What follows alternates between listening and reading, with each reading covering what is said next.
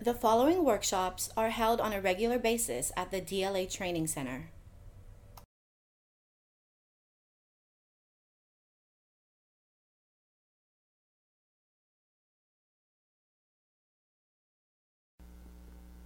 As I continue on with this 10-week series on why the average salesperson only sells 10 to 12 cars per month, today I want to focus on prospecting.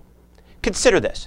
If there was no advertising budget in your dealership, and the manufacturer stopped running special incentive programs that drew customers to your lot, what would you do to find new buyers to sell to?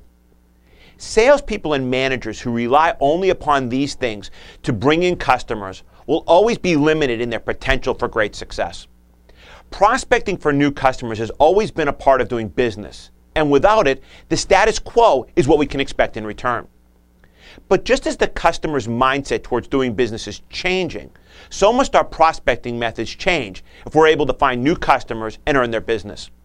Salespeople who sit and wait for customers to come to them will find themselves living on flat deals made by selling on price alone.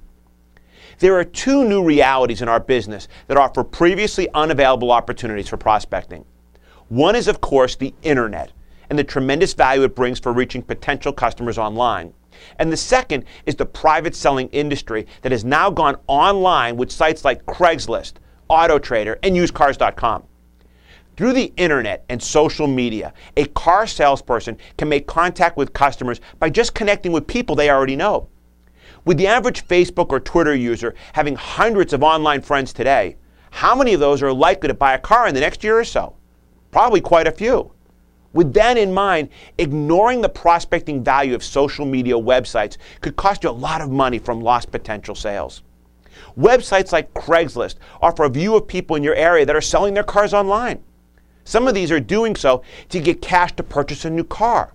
Since they usually advertise their prices with pictures of the car included, it isn't hard to find out if they may be interested in trading it in or selling their car to a dealership.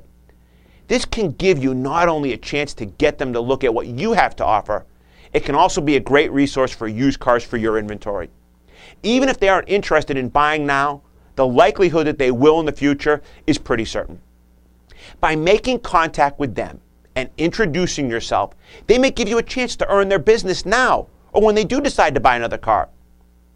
Too many salespeople think that prospecting is only valid if it brings the customer in immediately.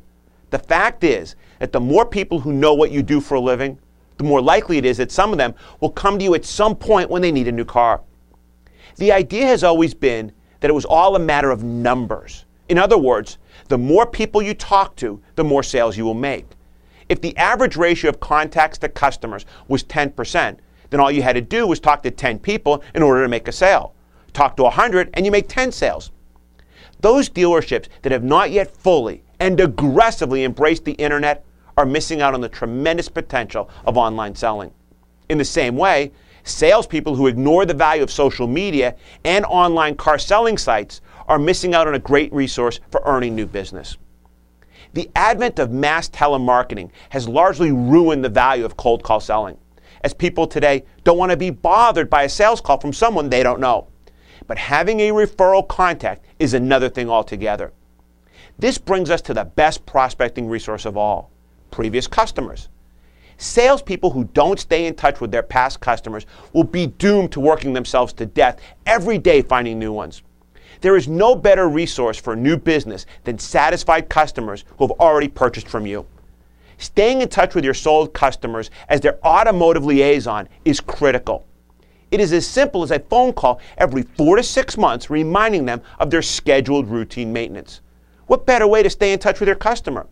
This shows you care and that their business was and is still appreciated. But be careful.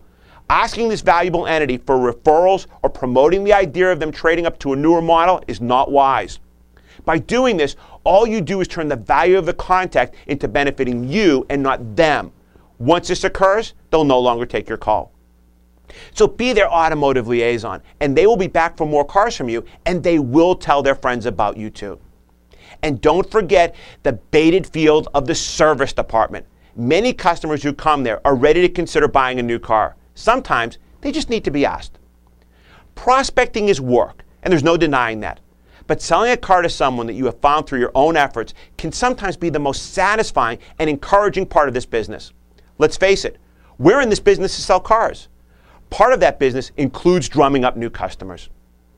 Next week, I'll talk about poor goal planning and how that can affect your success in building your business. I look forward to being with you then.